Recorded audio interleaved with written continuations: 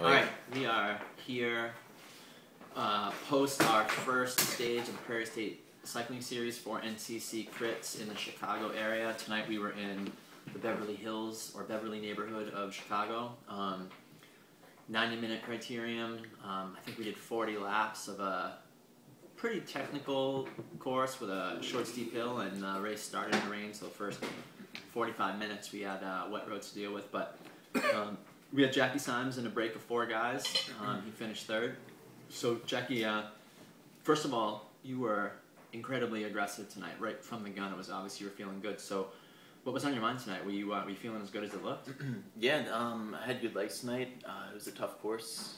Obviously, it would have been tough in the dry, but I think the rain added another dimension to it. And I was taking the turns really well and losing some guys in the turns. Some guys were falling down, actually, and people were getting nervous. So, I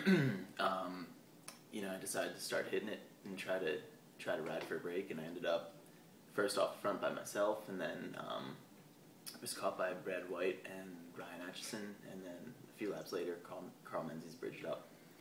And so when you found yourself, we were probably 30 minutes into the race at that point, so a full hour to go, but in a move with 2 UHC riders. Were they working right away? Were they committed to the break? Like, how did you evaluate things up there?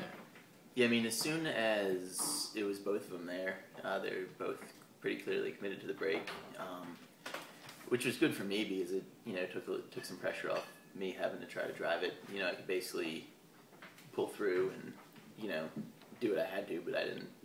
Certainly didn't have any responsibility to try to drive the breakaway. That was on them. And once you were sure you guys were going to get to the finish, how did that dynamic play out? When did you guys start racing to win? And in your mind, what are the possibilities here? Or how are you trying to come up with a plan for winning the bike race, knowing that you've got 2 UHC guys in the break together? What's on your mind in that scenario? Right. Well, I'd have preferred for it to come down to just a sprint out of us 4.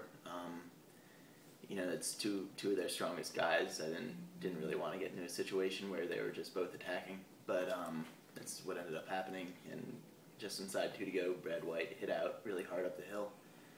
I went after him, but Carl was right on my wheel, and after I chased for a little while, I saw that if I would have been able to catch him, Carl would have just gone right over the top, and then he would have been gone, and I would have been in the same situation, except even more tired than I was. So, after I couldn't close the gap right away, I just sat up and decided to try to position for the sprint and play that game.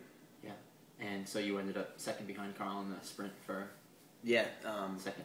Carl was leading out, and I got on his wheel, but he wound up just kind of steady at the last corner, picking up speed the whole way to the line, and I wasn't able to get around him. Yeah, there's essentially only a few people this season have cracked the UHC sweep of the podium. So many races that they've been 1st, 2nd, and 3rd, and so it's a short list of guys who've been able to crack the top 3 when they have a full team there. So it's definitely a good ride for you, and good ride for the team with Shane Klein also in 7th place.